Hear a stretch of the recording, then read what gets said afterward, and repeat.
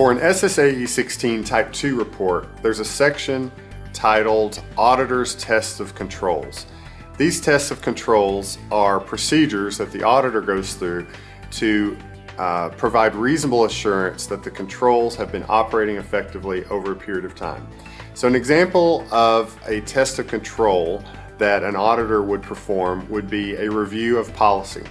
If you have stated that you have a policy that governs information security or logical access or human resources or physical security, application development, a test of that would be that the auditor reviews the document to ascertain that it does exist and it is in place and that people know about its existence.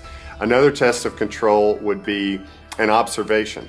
So if one of your controls was that we train our employees when they are hired, or we monitor our network health in order to identify system capacity, or if another control is that we conduct peer review on our application development processes among our development teams.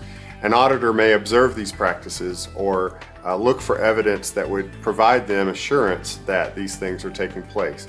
So these tests of controls are designed uniquely and specifically for the controls that you've put into place, and the auditor writes up a description of the test that was performed and what the result of that test was.